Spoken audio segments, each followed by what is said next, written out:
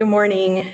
I'm calling to order the zoning administrator meeting for May 2nd because it's 10:30. My name is Christina Tumians. I'm serving as zoning administrator for today. The first item on the agenda is approval of minutes for April 18th, 2024, the draft minutes. I have no changes. So the minutes of April 18th are approved as submitted. The next item is public comment. So we're taking public comments on non-agenda matters. So this is a time when any person may address matters not listed on the agenda, but which are within the subject matter jurisdiction of this committee. So if you would like to make a comment on something that's not scheduled for today, please raise your hand. Okay. I'm not seeing anyone raising their hand, so we'll move on to statement of purpose. The zoning administrator is appointed by the Planning and Economic Development Director and has the responsibility and authority to conduct public meetings and hearings and to act on applications for minor or reduced review authority projects or entitlements. A determination or decision by the zoning administrator may be appealed to the Design Review Board, Cultural Heritage Board, Planning Commission, or City Council as applicable to the decision. All actions taken by the zoning administrator may be appealed within 10 calendar days. If the final day of the appeal period falls on a non-business day, the appeal period will be extended to the next business day. There are no consent items, so we're moving on to the first scheduled item, which is item 6.1, public meeting for Taqueria El Gruyense, conditional use permit 175 Sebastopol Road, CUP 23-070, and Planner Briscoe will be presenting. Thank you. Good morning, staff and the community who's in attendance today. And I'm Jen Briscoe, and I'm here to present to you Taqueria El Gruyense. Excuse my Spanish pronunciation. And this project is located at 175 Sebastopol Road. The applicant is proposing a 20-foot-long food truck on the side of 175 Sebastopol Road, and it will be in operation from 10 a.m. in the morning to 10 p.m. at night. And this requires a conditional use permit, so that's why we're here today. As you can see here, this is a general plan land use designation, and it's station mixed use, but also this is within the downtown station area specific plan. It's right along that border. And the zoning land use designation is also station mixed use. And here's the neighborhood context of where the site will be located. And as you can see, it's along Sebastopol Road, about a half a mile away from Matote, if you're familiar with that site. Mm-hmm. And I did a site analysis, and there's about 300 feet, less than 300 feet from the nearest residential use. So I don't anticipate any noise complaints. And also, excuse me. And here's the site plan and the site location map. And the yellow box shows where the food truck will be located on this parcel. And on a site plan, you can see that the food truck will be oriented horizontally, thus being outside of the vision triangle. For the first site plan that the applicant submitted, the food truck was located within the vision triangle. So we had a back and forth, and then he resubmitted. Now we got this updated site plan, and it's all good to go. Mm-hmm. And the project has been found in compliance with the California Environmental Quality Act pursuant to CEQA Guidelines Section 15304. The project is categorically exempt from CEQA because the project involves a temporary use having negligible or no permanent effects on the environment and does not propose any grading nor removal of vegetation. And at this time, there are no resolved issues as a result of staff review, and no public comments have been received to date about this food truck. And staff analysis has considered that all findings can be met. Thus, it is recommended by the Planning and Economic Development Department that the zoning administrator approve a conditional use permit to allow mobile food vending or food truck at 175 Sebastopol Road. My contact information is at the bottom corner, the left corner of the screen if you have any questions. Thank you, Planner Briscoe. Is the applicant here or in attendance? I was just seeing if they wanted to add anything to their presentation. So I'm going to open it up for public comment. If you're attending in person, and wish to make a comment, please raise your hand for this item. Seeing none. Yes, Oh, I'm sorry. you have something to add? I also did a site visit for the site, and I didn't recognize or see any parking problems along the site. And I also did a site analysis because on our GIS system we have like pictures of the site, and I did a year-long analysis, and I again didn't see any issues with parking on the site. Okay. And do you know if there'll be any amplified sound? I don't think so. That Okay. wasn't included in the plan. Okay, got it. Okay. So I reviewed your proposed resolution and findings and agree with them, and I'll be approving the CUP 23-070 Taqueria El Griense at 175 Sebastopol Road. Thank you. Maybe we close Oh, sorry, and I'm closing the public comment period. the appeal period. Yes, so appeal period would be May 13th. 13th. May 13th, which is the next calendar day after the 10-day appeal period. So if anybody would like to appeal this decision, they need to submit it by May 13th, end of business day. Thank you, Mr. Briscoe. Moving on to the next item. It's right here. Sorry.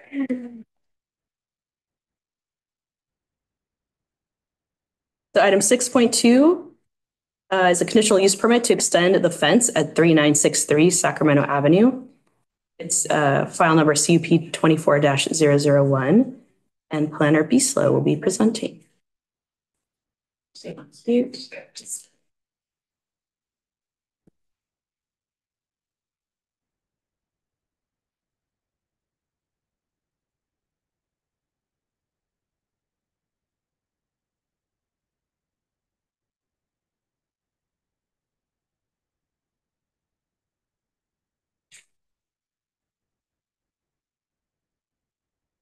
Perfect. Good morning. My name is Suchinor Bisla, and the project before you today is a fence extension for the property located at 3963 Sacramento Avenue. This is a request for a minor conditional use permit to extend the fence into the side yard setback along Yulupa Avenue to allow the use of the side yard while still maintaining safety and privacy. The fence consists of 6 feet of solid and 18 inches of lattice, and the fence will be screened off using landscaping to maintain the aesthetic quality. Here's a quick neighborhood context map that shows you where it's located on the corner of Sacramento Avenue and Yulupa Avenue. The general plan land use designation for this site is low density residential, and the zoning is R16, which is for single family residential. There is an aerial view of the site and a site plan that shows where the new fence is located. The fence is somewhat constructed, but it has not yet been completed. I believe the applicant is waiting for final approvals in order to fully complete the fence. Here are some pictures of what's there so far. So where you see the stakes kind of sticking up above the solid fencing, that area is what will be filled in with the lattice. And then the fence will continue where you see that gated area that hasn't been completed. The applicant has submitted this landscaping plan, which will help, break up the visual aspect of the fence, as when you're driving or walking past, it is a bit visually dominating. So staff made a suggestion to incorporate some planting just to make it a bit easier on the eyes. Here's an example of what that proposed landscaping would look like. The project is categorically exempt from the California Environmental Quality Act, as it is the construction of an accessory structure. There are no unresolved issues as a result of staff review, and staff analysis has concluded that all of the findings can be met. At the time of creating this presentation, we did not have any public comment in, but since then, I did receive an email from a neighbor. There was a concern about the visual aspect, vision being blocked going onto Sacramento Avenue from Yulupa Avenue. our zoning code does have a vision triangle requirement that requires that a 40-foot by 40-foot vision triangle at any intersection not have structures over 3 feet that would block the that would block the view when driving. And staff analysis has concluded that the fence is entirely out of the vision triangle and does not block driver vision. There was also a concern that the fenced off side yard would be used for RV parking. The applicant has confirmed that that is not the case, and the project has also been conditioned to prevent that in the future. If they did want to use that area for any type of vehicle parking, they would need to provide a continuously paved path of access and parking area that comes from the existing driveway. So they would not be able to, they would have to use the existing curb cut driveway, all of that. And therefore, it is recommended by the Planning and Economic Development Department that the zoning administrator approve a minor conditional use permit to allow the construction of a 7.5-foot fence in the exterior side yard setback at 3963 Sacramento Avenue. For any questions or comments, this is my contact information, and I believe the applicant is present as well to answer any questions. Thank you, Planner Biesla. On that slide showing the vision triangle, can you highlight it with your cursor? Yes, this is a, this one was, it's right here, sorry. Okay. This image was provided by the applicant and it is just an estimate, but I did do my own analysis and I can confirm that the fence is not located within. So it's measured 40 feet from that. Can you show where it's measured from? Yeah, so. Just for the audience. It would be 40 feet by 40 feet, and using from the intersection parallel line, okay, along the curb. Okay. And did you, when you were reviewing the project, did you notice similar fences in the neighborhood? Along Yulupa Avenue, yes, because that is a very busy road. Yeah. So the homes located along that street did tend to have more, I guess, dominant fencing for the privacy and safety, but not like within the neighborhood. Okay. Thank you, Planner Biesla. Is the applicant present? Hi. Would you like to add anything to Planner Biesla's presentation? Yeah, I think she covered most of it. Is for mainly for safety. You know, Yulupa is pretty busy. We've had transient people actually sleep in the yard right by the tree. We've also had multiple shopping carts with garbage put in our yard. And also across the street, there's a hall that gets rented out and they have parties until about 10 o'clock at night. And then people come in our yard and are still drinking.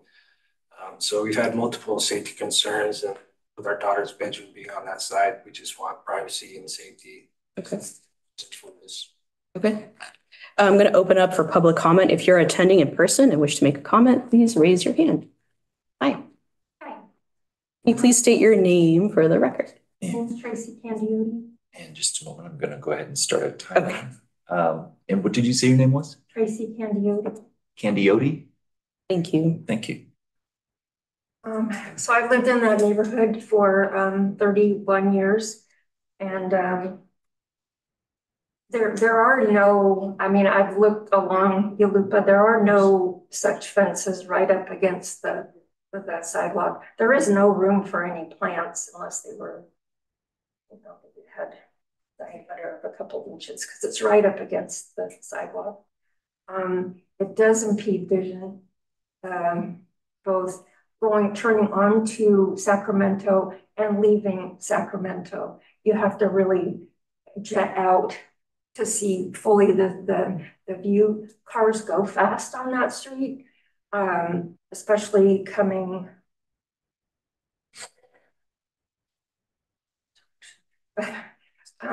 They come fast, and also, and especially in the morning commute and school hours, and afternoon to evening school let out and commute times. What was not mentioned is that this property borders an elementary school, and they're currently building, it's expanding to have predominantly kindergarten and transitional kindergarten children.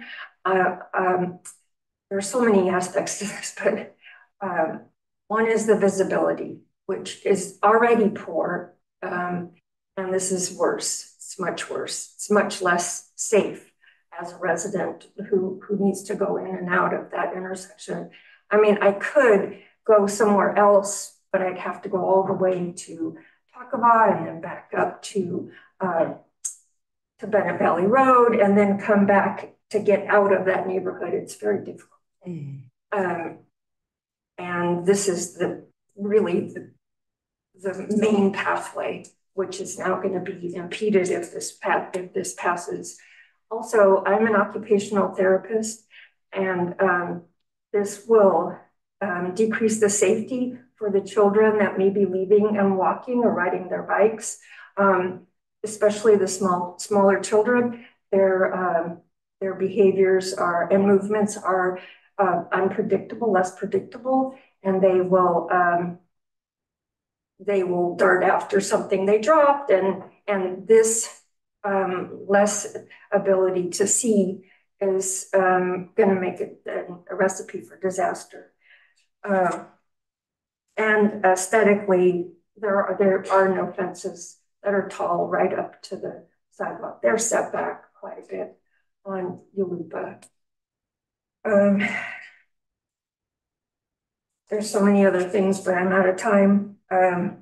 But I'm vehemently opposed to this. Okay. It's just not safe. It's not helpful for the community in any way.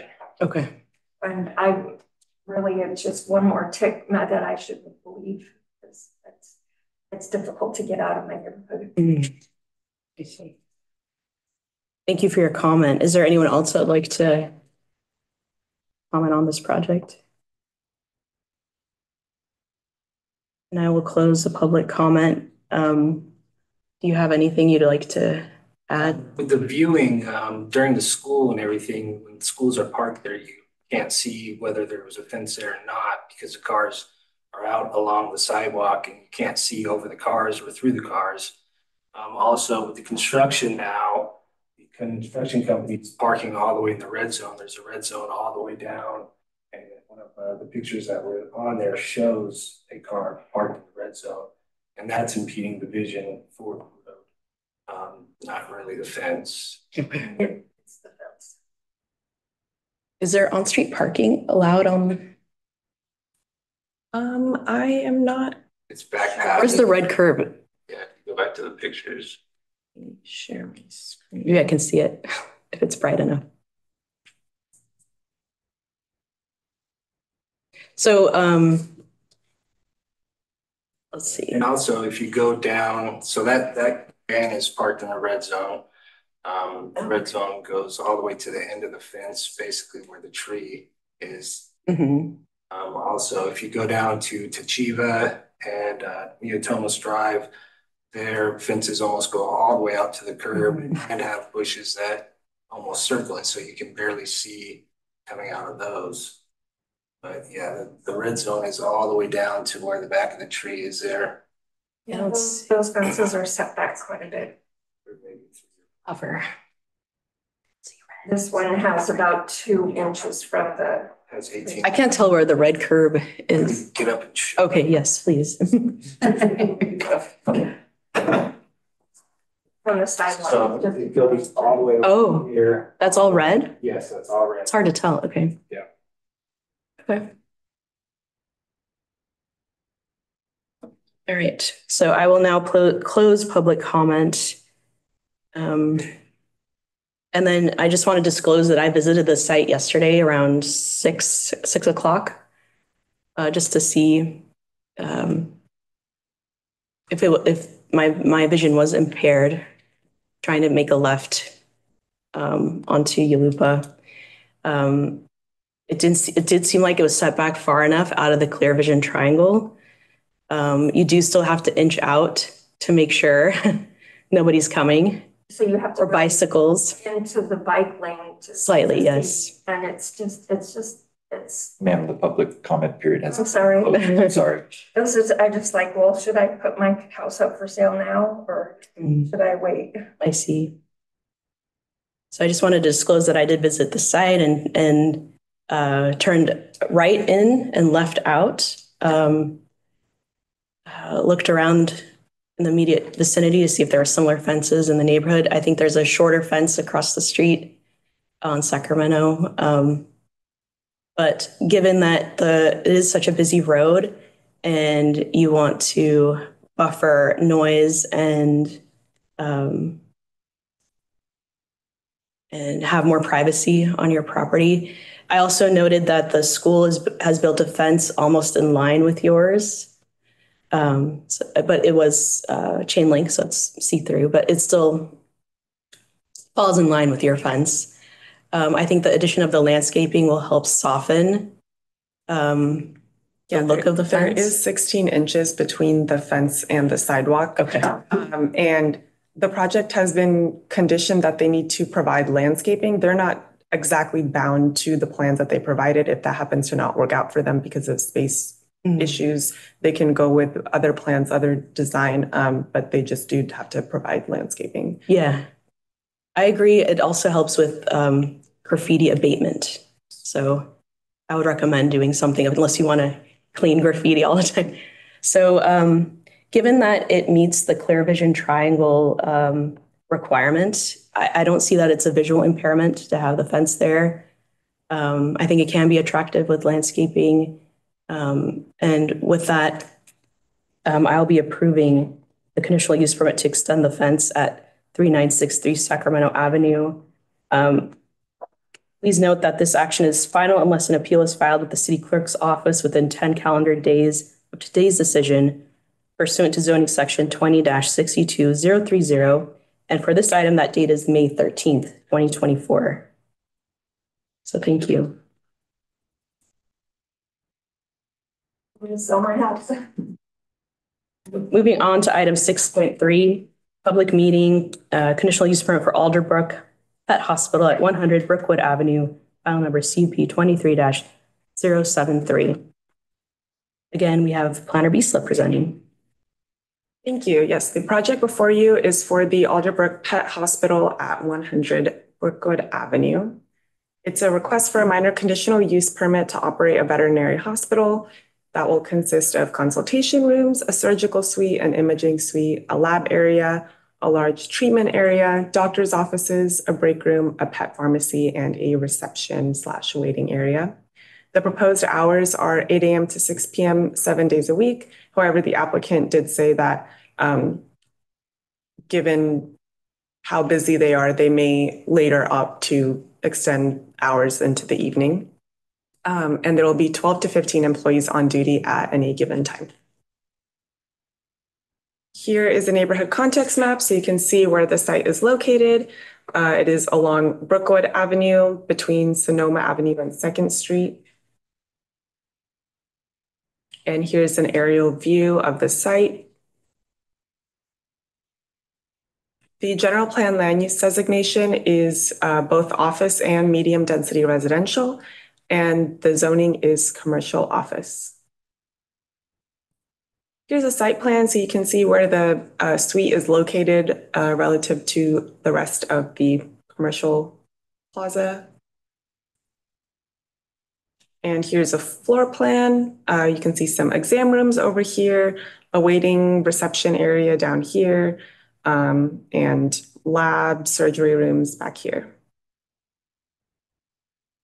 This project is categorically exempt from the California Environmental Quality Act in that it is an operation within an existing facility involving a negligible expansion of the former use. There are no unresolved issues as a result of staff review, and no public comment has been received for this project.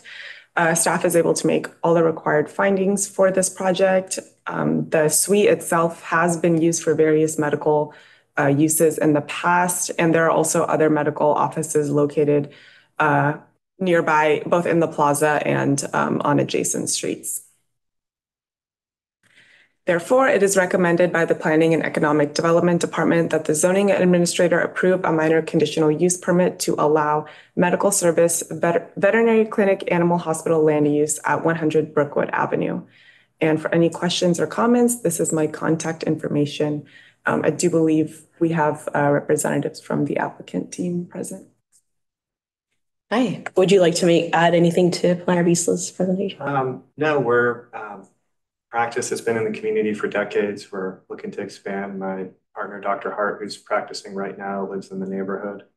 So just excited to. Are you relocating or adding another? It's relocated. Oh, okay. So this will be, we're in a little Victorian house. Yeah, I saw. Yeah, I noticed it. Yeah. Okay. It's a lot easier for access being on a single floor and for the staff and team. So okay, we're excited. All right. I'm going to open it up for public comment. If you're attending in person and wish to make a comment, please raise your hand.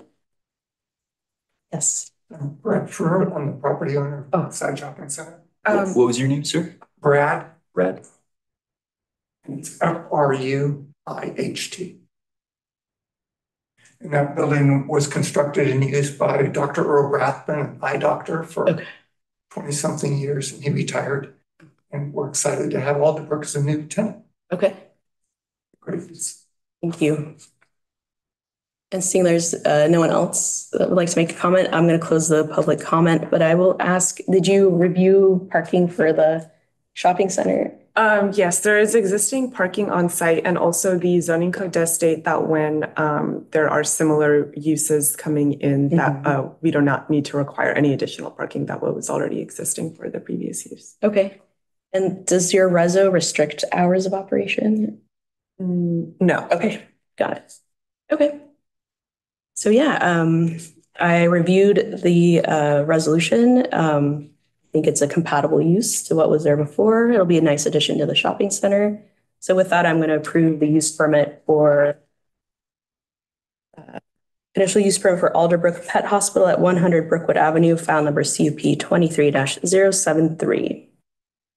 Please note that this action is final unless an appeal is filed with the city clerk's office within 10 calendar days of today's decision. For this item, that date is May 13th, 2024. With that, the zoning administrator meeting is now adjourned.